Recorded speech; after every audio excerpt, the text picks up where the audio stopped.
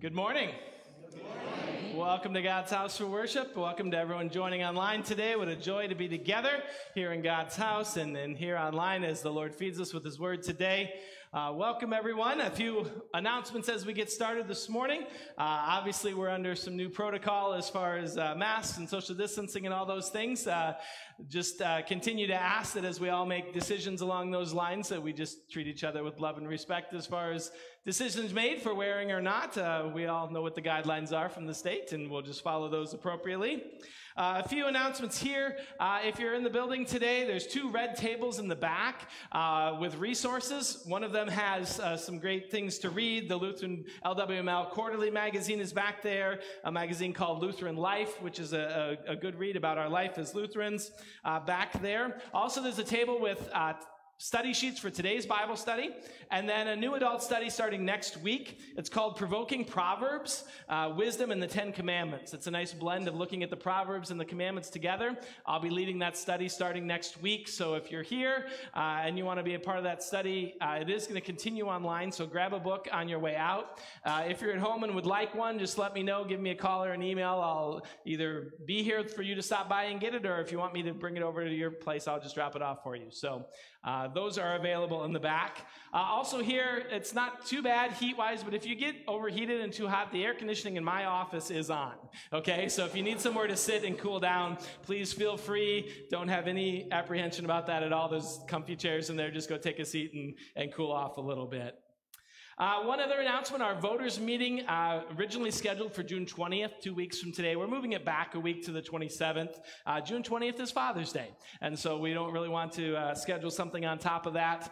We would never think of scheduling a voters meeting on Mother's Day, so I don't think we should on Father's Day either, because fathers are important as well. So let's reserve that time for families if people want that. So we'll move our voters meeting to the next week, June 27th, so look for all the information coming out on that. Having said those things, it's great to be together and online together. Our order of worship today is Divine Service Setting 4. If you have a hymnal at home, it's page 203. And we will continue with the printed bulletins here. God bless you. As we gather together, we are blessed to have Catherine back and playing organ today as well. So what a joy that is. So let's begin. We stand as we sing together our opening hymn, just that we gather today.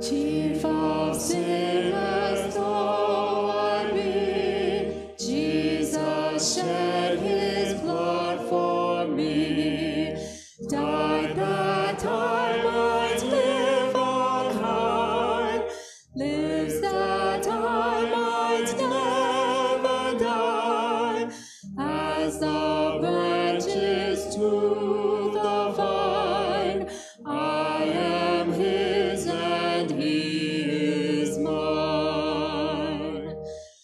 Oh, the height of Jesus' love, higher than the heavens above, deeper than the depths of sea, lasting as eternity. Love that found me wondrous thought, found me when I sought him not. Only Jesus can impart balm to heal the wounded heart, peace that flows from sin forgive, joy that lifts the soul to heaven, faith and hope to walk with God in the way that Enoch trod. Jesus chief of sinners though I be, Christ is all in all to me. All my wants to him are known, all my sorrows are his own. He sustains the hidden life, safe with him from earthly strife. O my Savior, help afford by your Spirit and your word. When my wayward heart would stray, keep me in the narrow way. Grace in time of need supply, while I live and when I die.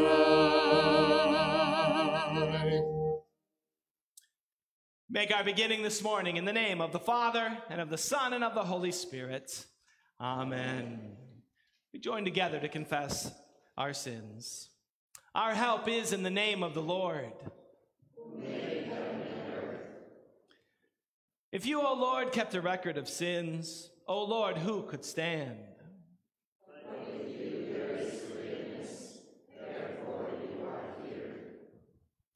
Since we are gathered to hear God's word, to call upon him in prayer and praise, and to receive the body and blood of our Lord and Savior Jesus Christ in the fellowship of this altar, let us first consider our unworthiness and confess before God and one another that we have sinned in thought, word, and deed, and that we cannot free ourselves from our sinful condition. Together as his people, let us take refuge in the infinite mercy of God, our Heavenly Father, seeking his grace for the sake of Christ and saying, God, be merciful to me, a sinner. Almighty God, have mercy upon us, forgive us our sins, and lead us to everlasting life. Amen. Almighty God, in his mercy, has given his Son to die for you, and for his sake forgives you all your sins. As a called and ordained servant of Christ and by his authority, I therefore forgive you all your sins in the name of the Father, and of the Son, and of the Holy Spirit. Amen. We join together in our psalm this morning. It is Psalm 130. Out of the depths I cry to you, O Lord. O Lord, hear my voice. Let your ears be attentive to the voice of my pleas for mercy. If you, O Lord, should mark iniquities, O Lord, who could stand? But with you there is forgiveness, that you may be feared. I wait for the Lord, my soul waits, and in his word I hope. My soul waits for the Lord, more than watchmen for the morning, more than watchmen for the morning. O Israel, hope in the Lord, for with the Lord there is steadfast love, and with him is plentiful redemption. And he will redeem Israel from all his iniquities. Glory be to the Father, and to the Son, and to the Holy Spirit, as it was in the beginning, is now, and will be forever. Amen. We join together to lift our voices in prayer and praise with the Kyrie and Gloria this morning. Lord, have mercy. Christ, have mercy. Lord, have mercy. To God on high be glory and peace to all the earth. Goodwill from God in heaven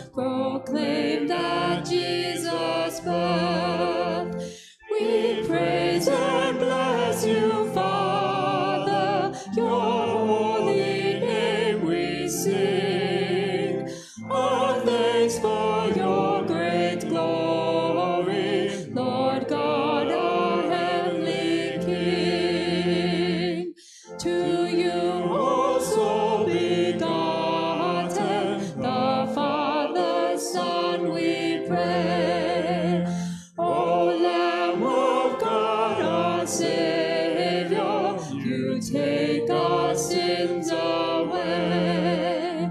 Have mercy on us, Jesus. Receive our heartfelt cry. Where you in power are seated at God's right hand on high.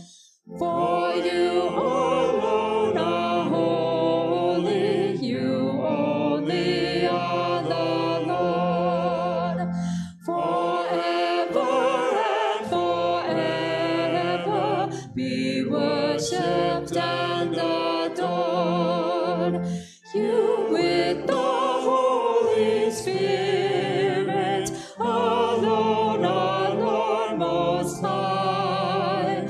In God the Father's glory, amen, our glad reply.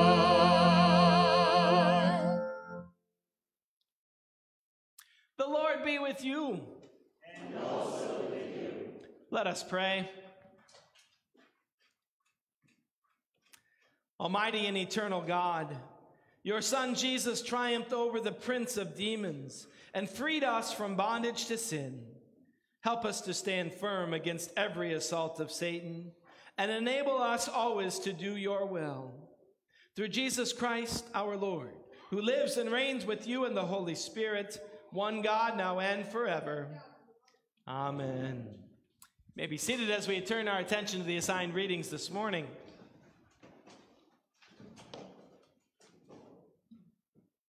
Our Old Testament lesson today comes from Genesis, the 3rd chapter, beginning at verse 8. And these words from Genesis will serve as the basis for the sermon this morning as well. And they heard the sound of the Lord God walking in the garden in the cool of the day. And the man and his wife hid themselves from the presence of the Lord God among the trees of the garden. But the Lord God called to the man and said to him, "Where are you?" And he said, "I heard the sound of you in the garden, and I was afraid, because I was naked, and I hid myself." He said, "Who told you that you were naked? Have you eaten of the tree of which I commanded you not to eat?" The man said, "The woman whom you gave to be with me, she gave me fruit of the tree, and I ate." Then the Lord God said to the woman, "What is this that you have done?" And the woman said, "The serpent deceived me, and I ate." The Lord God said to the serpent, "Because you have done this, cursed are you above all livestock and above all beasts of the field. On your belly you shall go, and dust you shall eat all the days of your life. I will put enmity between you and the woman, and between your offspring and her offspring. He shall bruise your head, and you shall bruise his heel." This is the word of the Lord. Thanks be to God. Our epistle lesson this morning comes from Paul's second letter to the Corinthians, verses 4 and 5. We begin at verse 13. "Since we have the same spirit of faith, according to what has been written, 'I believed and so I spoke,' we also believe, and so we also speak, knowing that he who raised the Lord Jesus will raise us also with Jesus and bring us with you into his presence. For it is all for your sake, so that as grace extends to more and more people, it may increase thanksgiving to the glory of God. So we do not lose heart. Though our outer nature is wasting away, our inner nature is being renewed day by day. For this slight momentary affliction is preparing us for an eternal weight of glory beyond all comparison, as we look not to the things that are seen, but to the things that are unseen. For the things that are seen are transient, but the things that are unseen are eternal. For we know that if the tent, which is our earthly home, is destroyed, we have a building from God, a house not made with hands, eternal in the heavens." And this is the word of the Lord. Thanks be to God. I invite you to stand as we hear from the Holy Gospel today and as we sing together our Alleluia and verse. Alleluia, alleluia, alleluia.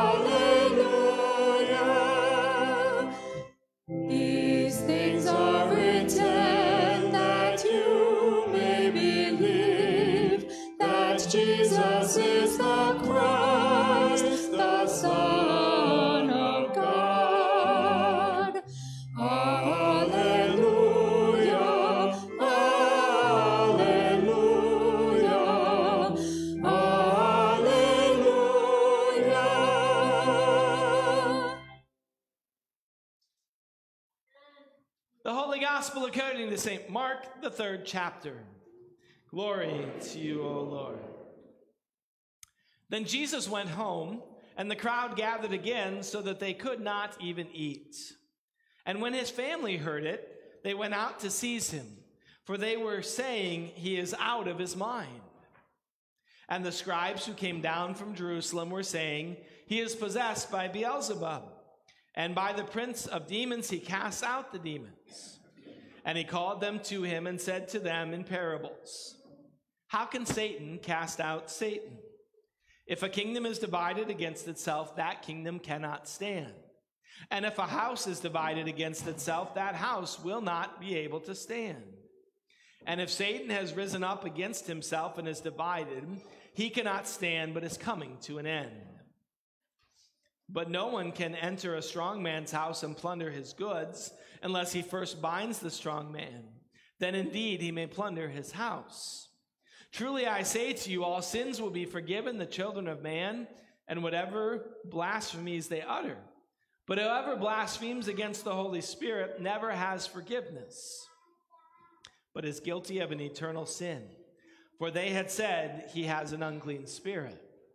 And his mother and his brothers came, and standing outside, they sent to him and called him. And the crowd was sitting around him, and they said to him, "Your mother and your brothers are outside seeking you." And he answered them, "Who are my mother and my brothers?" And looking about at those who sat around him, he said, "Here are my mother and my brothers. Whoever does the will of God, he is my brother and sister and mother." This is the gospel of the Lord. Praise to you, O Christ. It is our joy to confess together our common faith. We do so today with the words of the Apostles' Creed. We confess together. I believe in God the Father Almighty, maker of heaven and earth, and in Jesus Christ, his only Son, our Lord, who was conceived by the Holy Spirit, born of the Virgin Mary, suffered under Pontius Pilate, was crucified, died, and was buried. He descended into hell. The 3rd day he rose again from the dead. He ascended into heaven and sits at the right hand of God the Father Almighty. From thence he will come to judge the living and the dead. I believe in the Holy Spirit, the holy Christian church, the communion of saints, the forgiveness of sins, the resurrection of the body, and the life everlasting. Amen. You may be seated as we join together in our hymn of the day, Amazing Grace.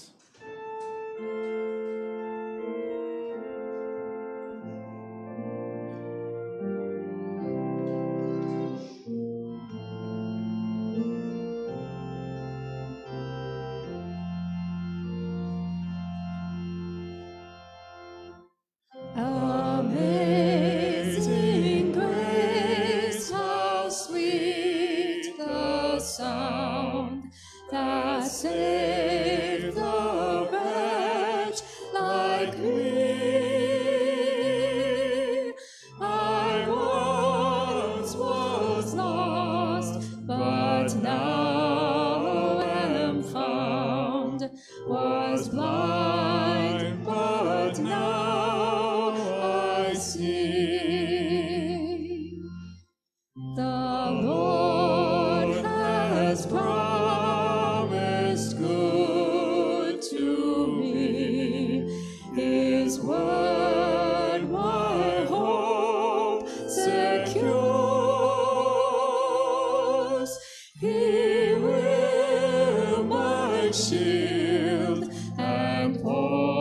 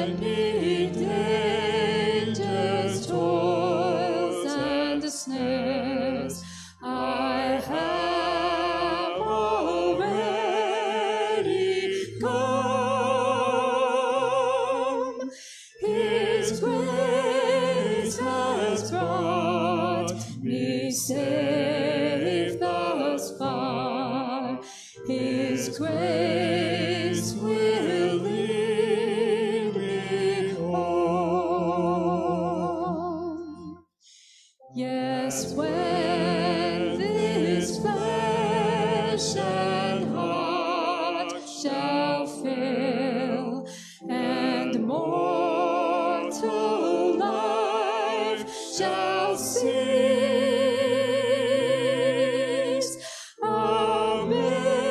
Amazing grace shall then prevail in heaven's joy and peace. When we've been there 10,000 years, bright shining as the sun, we've known less days to sing God's praise than when we'd first begun.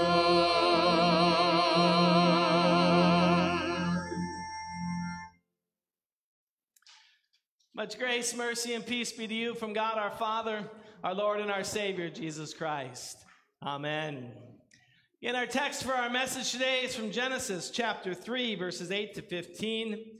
The end of that section today, the Lord God said to the serpent, "Because you have done this, cursed are you above all livestock and above all beasts of the field. On your belly you shall go, and dust you shall eat all the days of your life. I will put enmity between you and the woman, and between your offspring and her offspring. He shall bruise your head, and you shall bruise his heel." This is our text this morning.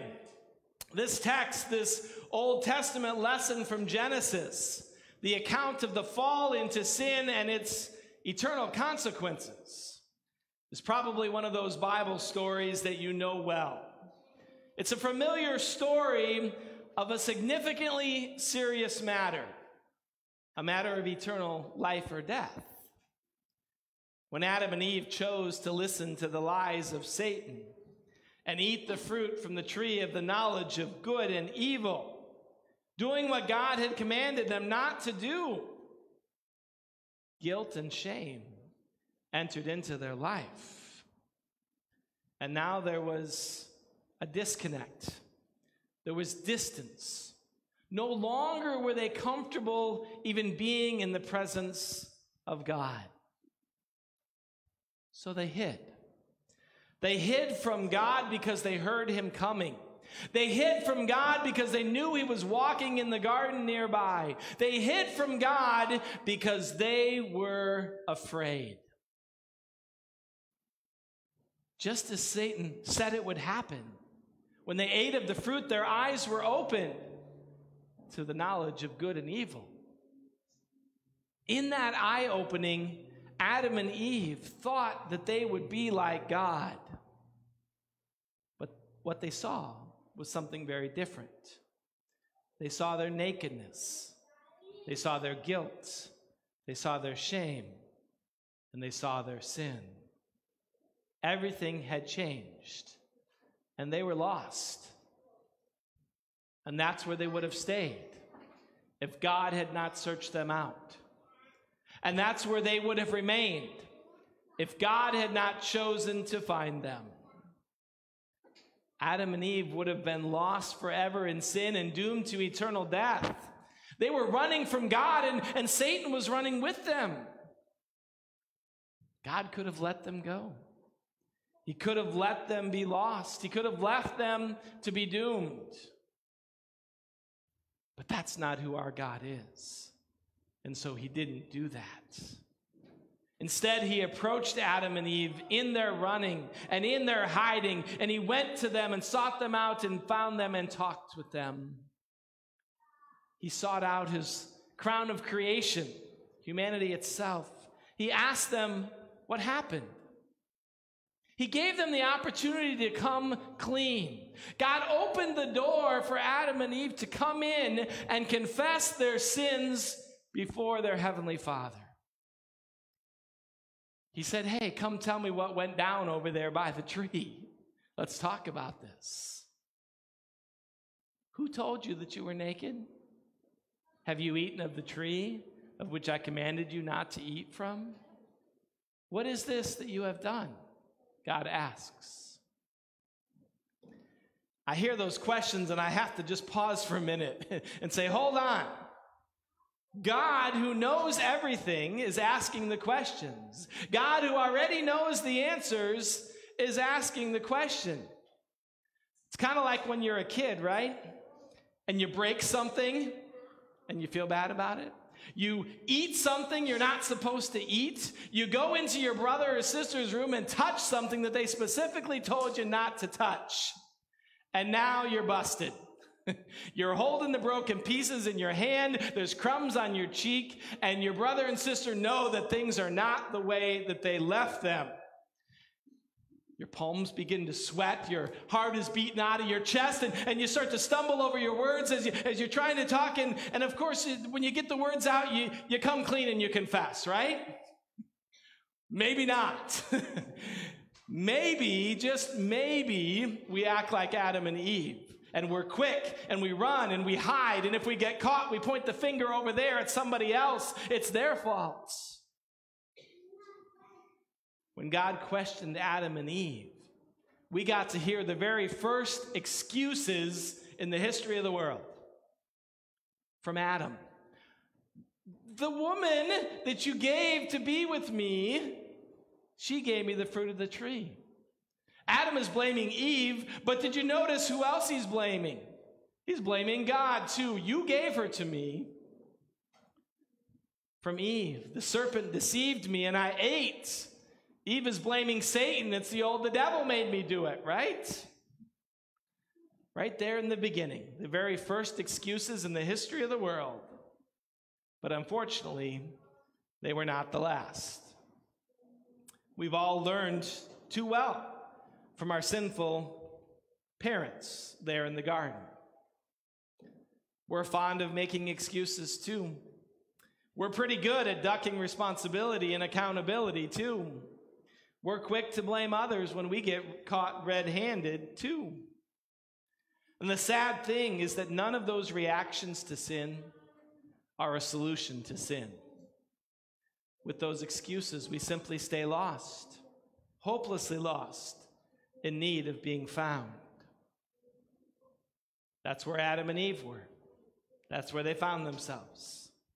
And that's where we end up too, in the midst of our excuses and our ducking responsibility and our blaming others. And it's a serious matter because it's a sin matter. But you know, there's so many people in our world today that don't see it that way. The seriousness of sin. It's so often downplayed in our world today. Well, that was just maybe a little error in judgment. That was kind of a mistake. That was a misinformed decision. You and I know it's no longer PC to call sin, sin. That's judgment. That's infringing on me wanting to live my life the way I want to live it. That's not very loving, and you call yourself a Christian. But in His Word, God makes it very clear what sin is. He makes it very clear that every sin offends Him. He makes it very clear that every sin separates us from Him and that every sin leads to death. And if we were really to take it as serious as God says it is, we'd take that mild label off the sin bottle, right? And put the poison label back on. Because that's what sin is. It's poison. It's poison that ruins our relationships, that paralyzes our peace, that handcuffs our hope, that jams up our joy that we want to have in Jesus. Bottom line, sin wrecks our life on earth and it destroys our life for eternity. So what do? Do we stay in our sinful despair and continue to run from God as fast as we can? If so, guess what? You're going to be running forever. Because that kind of running will never get you to a place of true peace and joy. We need to find a different kind of running. A running that goes with purpose, taking us right back to God. Or maybe we just need to stop running and stop moving and be still. Be still and know that He is God and that He is still in control. It's then that you will see, even in your running away from God, you know what God's been doing? He's been running right after you, and he's right there with you. Just as God reached out to Adam and Eve, so he reaches out to you too. Just as he sought out Adam and Eve, so he seeks you out too. You see, God would not let sin have the final word in his creation and in his world. He intervened in mercy and grace with a solution to sin and its eternal consequences. Like Adam and Eve, we too were once lost, but now we're found. Found by God's grace, his amazing grace that we just sang about. You see, in baptism, God calls you by name. In that water and that word, he confronts your sin, and he gives you his Spirit that gives you that forgiveness and strength and life in him. All of that keeping with his precious promise there in the garden. It was there that God vowed to put enmity between Satan and the woman. It was there that God quickly demonstrated that he was still in control. Just after Adam and Eve ate that fruit and sin entered into the world, God revealed his plan for the payment for that sin. A payment would be made by a Savior sent to destroy the devil's work. God promised to send that Savior as the seed of the woman, conceived by the Holy Spirit. That Savior would be his one and only beloved Son. That was his promise, and that's what he did. Yet we know that Satan would not give up, right? As Jesus became flesh and dwelt among us, Satan worked even harder. At the time of Jesus' birth, Satan convinced Herod that this child was after his throne and that he needed to be killed. Just as Jesus' ministry began, Satan went on the attack. He went after Jesus as he'd been fasting in the wilderness for 40 days. He went after him and tried to convince him, tempted Jesus to use his power, to test his Father, to go after and desire the glamours of the kingdoms of the world. Throughout Jesus' ministry, Satan wouldn't stop. He continually tried to convince people that Jesus was a threat to them. Then as Jesus' earthly ministry drew to a close, he'd try again. Satan would go after Jesus. During the events of Holy Week, he tried to turn Jesus from the plan that God had laid out for him, the plan that was necessary for sin and death and Satan to be conquered. But on Good Friday, the devil endured his final defeat. That battle that began with a tree in the Garden of Eden was finished on a tree outside of Jerusalem. Yes, indeed, the serpent struck at Jesus' heel, and Jesus cried out, my God, why have you forsaken me?" But then in his dying breath, Jesus proclaimed, "It is finished," and crushed Satan forever. At the right time, in God's time, his first promise was fulfilled. Jesus proved to be the solution to sin and death. He offered himself as the atoning sacrifice, taking the sins of Adam and Eve and every human being to the cross. There he suffered the eternal consequences for our sin. There he suffered for every excuse we've ever made. He suffered for every time that we've ducked responsibility. He suffered for every time we blamed someone else for the sin that was in our lives. And he paid the price for it all. He covered over our guilt and shame with his blood shed for you and me. What great confidence we can have in this gospel promise fulfilled for you and me. We no longer have to hide from God in our sin. We can keep running, but not running away from God, but running to him in repentance. And in that, we will have great joy because forgiveness is ours in Jesus. Just as the shepherds hurried to Bethlehem to see the baby born, Just as the prodigal son went and returned to his father, just as the women ran from the tomb to tell the others the good news of the angel that Christ is risen, he is no longer here, just as Peter and John ran quickly back to that tomb to see it empty where their crucified Savior had once lain, we too run with purpose. We run, as Paul says, to press on toward the goal of the prize of the upward call in Jesus Christ. We are led to run in our faith by the Spirit of Christ, strengthened by him alone, strengthened to run to those nail-pierced hands and those open arms of love of Jesus that are there and always ready to receive us and wrap us in his forgiveness and in his love. Whether you're tempted to take sin lightly or you find yourself crushed by guilt and shame, God invites you to come to him, to run to him, and receive his forgiveness and love and the true peace and joy that comes in him. God kept his promise to Adam and Eve and to all mankind to send that Savior. And he will keep every promise that he has made to you and me, because God is faithful. By mercy you have been found. By grace you have been saved.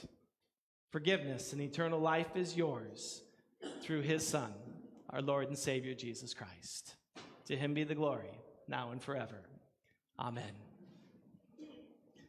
Now the peace that passes all understanding, guard our hearts and minds in our Lord and Savior, Jesus Christ. Amen. Our worship continues this morning as we approach the throne of our Lord's grace and mercy with our prayers. I invite you to stand as we pray together.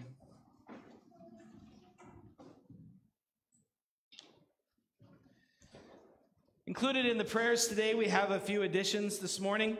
We'll be lifting up two different families who are mourning the death of loved ones.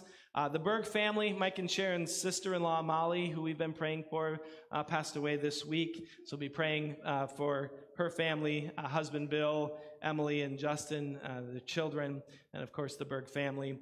Also, one of our members, Yvette Rasmussen, her son Neil, suddenly passed away this past week. So we'll be lifting up Yvette and her family in our prayers today as well. And we also have prayers for healing today for three different people. Lily Berg, Mike and Sharon's granddaughter, healing after an accident at work. Also for Denise, a friend of Andrea's, diagnosed with MS. We're praying for her. And also Dale, who is Richard Krause's brother, who is hospitalized but is improving. But we'll pray for Dale and his improved health and healing as well. So all of those things, as well as those we've been praying for, and the matters that are on your hearts today, we bring to the throne of our Lord's grace and mercy. Let us pray. Merciful God, you have sent the promised offspring to crush Satan's head forever by the death of Christ our Savior. As you gave comfort to Adam and Eve, receiving their meager confession for the sake of your grace, and promising deliverance from sin and its curse, so comfort us by the forgiveness of sins, and give us hope in the promise of eternal life and your new creation. Lord, in your mercy,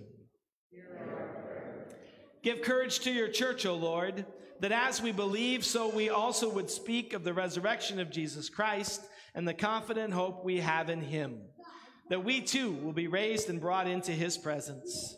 Embolden us by your Spirit to confess this Christian faith, that for Christ's sake mercy and grace may extend to the lost, that they may be found and receive the Lord's forgiveness and love, his peace and joy. Lord, in your mercy, O Lord, your Son was rejected on earth, even by his friends and relatives. Give consolation to all Christians who feel the sword of division brought about by the confession of Christ's truth. Assure them that their stand for your truth is necessary. Guard them from seeking a falser, easier peace, and turn us all in every earthly disappointment toward the truth of your promises in Christ. Lord, in your mercy. Almighty God, no kingdom divided against itself can stand, and a house divided must fall. Graciously preserve our nation and its government. Frustrate the work of Satan and the seeds of destruction he would sow. Unite our leaders and our people for the common good. while leading us to hope in the eternal kingdom that is not of this world. Lord, in your mercy. Merciful Father, hear our prayers for your servants who suffer in this earthly life. We especially lift to you this day Bruce and Bud and Betsy and Al, Annetta and Brigitte, Deborah and Wayne Johnson, Sally and Gary and Tony, Annette and Emily, Don and Jimmy, David and Mrs. Wong, Joyce and Rick and Kevin, Sid and Ken and Joanne and Scott, Laureen and Ingo and Diana, Vera and Betty, Martha and Nick, Kevin and Janet, Beth and Sarah, Denise and Dale and Fred, Ted and Lily. Do not let them lose heart as you bring healing according to your will and as you give them strength in their affliction. By this earthly affliction, prepare them for an eternal glory beyond all comparison. We also ask you to graciously abide with those who mourn the loss of loved ones, especially the family and friends of Molly and of Neil. Wrap them in your presence, your comfort, and your peace. Assure them of the certain promise of a joyful reunion in eternity with Christ for all who live and die in the faith. Lord, in your mercy. Heavenly Father, as Satan once overcame our first parents through the eating of the tree's fruit, so overcome him now among us by the fruit of your Son's cross, his body and blood shed and given for us for the forgiveness of sins. Bless all who commune with repentance and faith, that in the comfort of the gospel they may be cleansed and prepared for eternal life with you. Lord, in your mercy. Heavenly Father, what was lost in paradise has been regained by the conquering wounds of your Son, crucified and raised again. In him we are restored as your children and made bold to ask for every need. Hear us as we pray in his name and as he has taught us.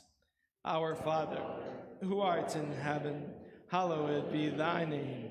Thy kingdom come, thy will be done on earth as it is in heaven. Give us this day our daily bread, and forgive us our trespasses, as we forgive those who trespass against us. And lead us not into temptation, but deliver us from evil. For thine is the kingdom, and the power, and the glory, forever and ever. Amen. The grace of our Lord Jesus Christ, the love of God, and the communion of the Holy Spirit be with you all. Amen. You may be seated as we sing together praise to you in adoration.